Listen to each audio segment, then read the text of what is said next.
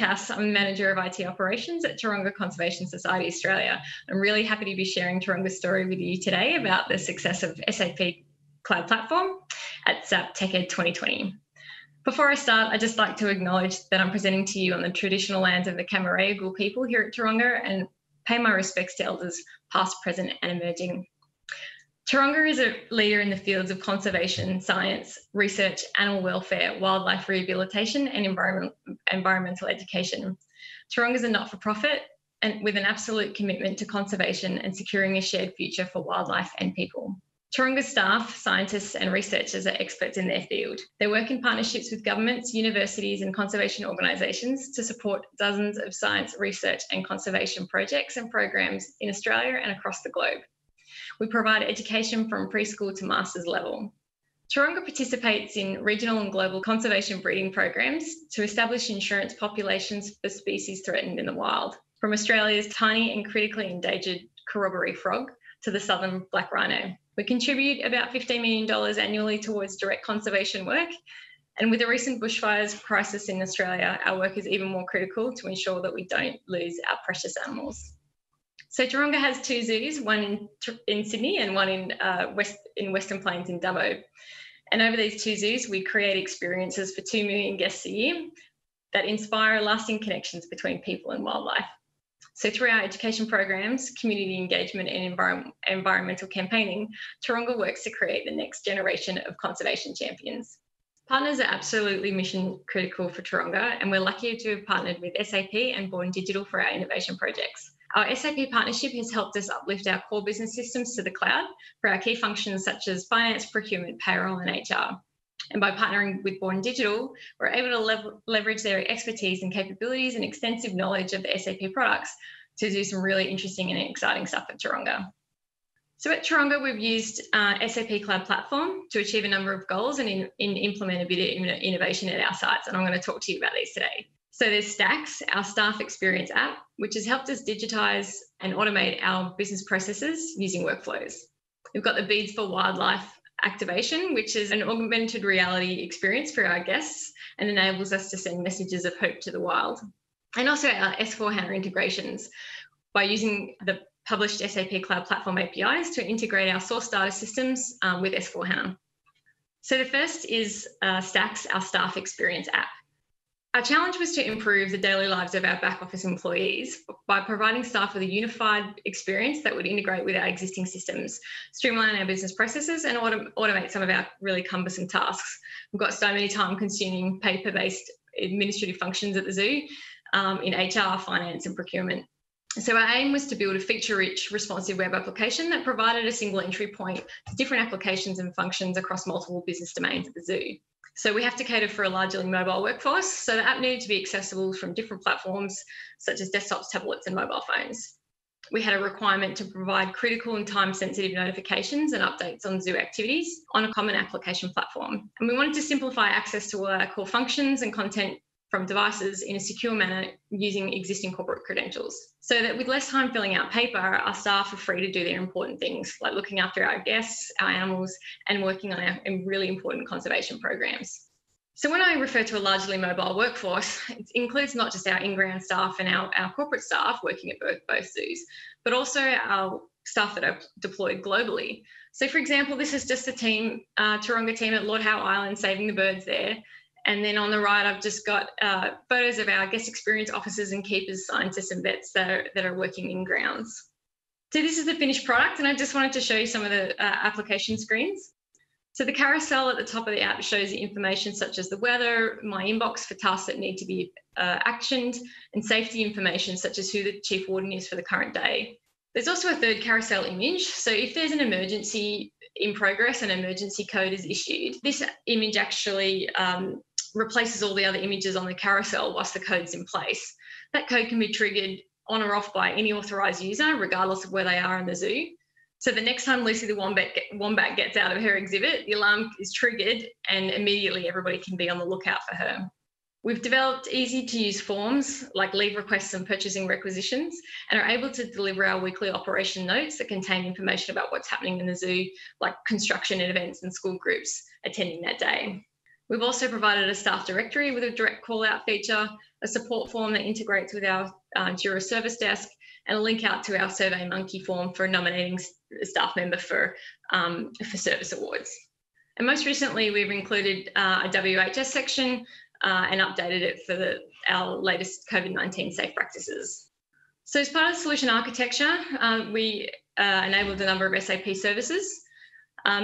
So StaX was built on the SAP Cloud Platform Neo environment. There's a SAP HANA database for storing customized data for drop-down lists in our forms. We use the SAP Document Service, which is a document repository to store the documents attached to the forms, the SAP Cloud Platform Workflow, and we use the SAP UI5 development environment to build the app. There's also a hook into Active Directory for single sign-on to be able to grab the user's logged information and to pass through authentication to other downstream sites throughout the app. The SAP Workflow Service streamlines our business processes and actions by automatically triggering actions such as email notifications and My Inbox task when a workflow is started. So just in this example, a workflow is triggered when a leave request is submitted using the Leave Request app in StaX, and that creates an approval workflow task for the approver and sends an email to payroll once that's been approved. So by using the workflow service, we've been able to standardize our workflows and approvals across common tasks across the business. The StaX app provides a single point of entry to different applications and features depending on the user's logged in roles. So this image just shows just a high-level overview of the available applications within the solution. So I'm going to provide you with a few statistics about StaX. So since launching, we've had about 3,700 leave requests, about 3,500 purchasing workflows completed. So this is from end to end, from requester to approver, and it goes to purchasing to complete the workflow, and then purchasing issue a purchase order to the supplier. So we've gone from shifting a physical rec book to an approver, which is carbon copied and sent to purchasing, to an average of 4 minutes to create purchase rec and have it sitting in the manager's inbox for approval. So we've gone from printing leave forms and getting signatures on a piece of paper and sending this paper to payroll along with the other 600 full-time staff to an average of 1.5 minutes to lodge a leave request and have that sitting in the manager's inbox for approval. So previously these processes would have taken days in the Taronga world. So we've issued 81 emergency codes. Most of them are drills, so don't panic. You know, for our drills, we actually have somebody dress up as a gorilla and practice our recapture procedures. It's quite cool. And we've had over 111,000 page views since we launched. So StaX has been a really great success for Taronga.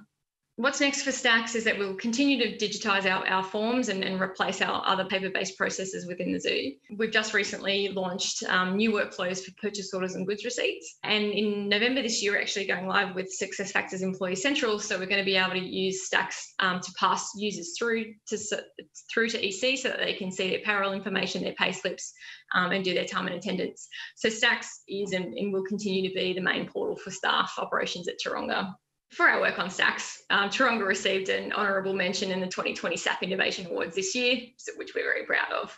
So I'm going to talk to you now about the S4HANA integrations that we're using SAP Cloud Platform for. So in April this year, we migrated to S4HANA public cloud and used SAP Cloud Platform to reduce our manual processing that used to occur when we were using on-prem ECC. So we were able to leverage the APIs available within SAP so that we could consume source files from our other revenue systems and post journal entries into S4HANA. We've been able to use SAP Cloud Platform and the APIs to take bookings from our ticketing system and then create sales orders and billing documents in S4HANA for accounts receivable. And then we've been able to replicate our business partner data from S4HANA and push that to our membership system. We've also been able to push our purchase orders and goods receipts from S4HANA into our capital project management application. So a lot of these integrations were built based on the pre-configured APIs that were published for S4HANA Cloud. And the Cloud Platform Designer tool that was used to build out all the integrations, assign the connectors to S4HANA, create the script, perform ETLs. So the tool's really versatile and easy to use. And we're actually going to be replacing our on-prem ETL tool with SAP Cloud Platform going forward because not only just for S4HANA, but for all of our other systems, because it has all the capability we need and more from not just an ETL tool, but also a programming tool. So our most recent development with SAP Cloud Platform has been a new bank reconciliation module. So when we completed the discover and explore phases of SAP Activate the methodology during the S4HANA implementation, it was discovered that the standard functionality of the bank statement processing feature in S4HANA didn't meet our needs. So over a decade ago, Taronga had a custom ABAP program that was on ECC on-prem that would take the import of a bank BAI file, transform it, and then post those transactions into ECC based on a particular rule set. The transaction posting rule was selected based on text within the transaction itself, within the bank statement, and that would post to a particular GL or be a credit and debit transaction. So the standard feature of S4HANA, bank statement processing, was expected to take us an extra 40 to 50 minutes a day to process than our custom program in ECC on-prem did. So the standard S4HANA processing rules couldn't be automated without additional licensing for machine learning. So the staff had to process each line of the bank statement individually. And on average, our bank statements have between 200 and 250 lines worth of transactions. So we reached out to our dev partner, Born Digital, to help us create a solution that will provide the necessary automation to reduce the processing time for our bank statements using SAP Cloud Platform. Born Digital came up with a solution to the user that looks seamless and appeared within the S4HANA wrapper. So the development included an app to review and post the incoming bank statements, an app to manage the defaults for the bank statement processing, and an app to maintain the reprocessing rules. The apps are designed to replace the standard functionality in S4 for upload bank statements, manage bank statements, reprocess bank statements, and manage bank reprocessing rules. So the apps developed by Born Digital provide automation end-to-end for the processing of bank statements. At a really high level, the app facilitates the import of the BAI banking file into a temporary SCP HANA DB. It uses the business rules service for applying the bank reconciliation business rules. It posts a journal entry into S4HANA Cloud using a standard OData service, and it uses a custom Fiori app so that staff can view transactions that are within that HANA DB. So Java programming language was used to build the cloud application, and the application processes bank files, applies the business rules to each transaction, and it posts those entries into S4HANA as journal entries. The application also acts as a middleware to get and update data from S4HANA Cloud, as there's no database in the Cloud Foundry platform.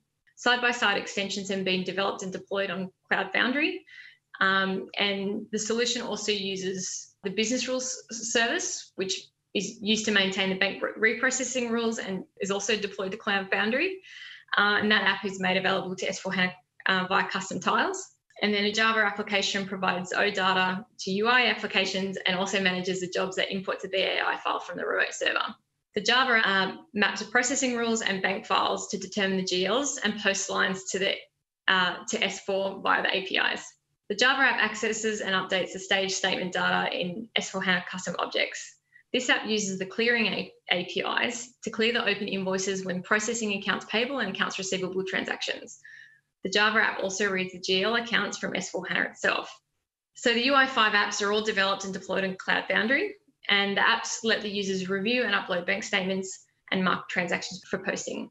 The connectivity service is used by Java and UI applications, and the UI5 app accesses the Java service via destinations.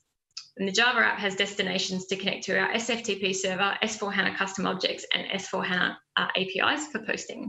So this is just a screenshot of the functionality to maintain the bank statement rules. Access to this app is restricted based on the end user permissions for who can update and maintain the rule table. The rules are maintained manually or can be imported via Excel, and a single rule can cover multiple narratives for incoming or outgoing transactions. So this results in a reduction of the number of rules that are needed overall. The rules can be accessed globally by anyone who has access to the app. This improves on S4HANA because you had to copy rules individually to each user profile in S4HANA and ended up with hundreds of rules across the business. So by using these rules, we expect that auto posting rates will increase to 80%, so that staff are only looking at manually reprocessing less than 20% of the transaction exceptions. So the UI5 app has been developed to allow staff to review and post bank statements. So the reviewed items are posted as a background job. The UI5 application accesses services developed by Java, and this service gives access to S4HANA custom objects where statement data is staged. So the Java app provides a function to import and fetch a user's logged on role, and also does a statement balance validation. So all of this is done in the UI. So there are different roles and for different functions for the bank processing file. In review mode, it allows a finance staff member to review the transactions and confirm the correct rules are applied, such as a GL or cost centre. The staff can then post a complete statement or partial statement, and failed transactions can be posted manually. So staff with a bank rec officer role can add and update the processing rules. We've trialled this bank statement reprocessing module for the last 3 months now, and it's going great guns. And as I said, we've reduced our processing time from 40 to 50 minutes down to less than 10 now, which is consistent with what we had prior to migrating to S4HANA. The last story I want to share with you is our most innovative use of SAP Cloud Platform, and a story that also strikes a chord with me personally.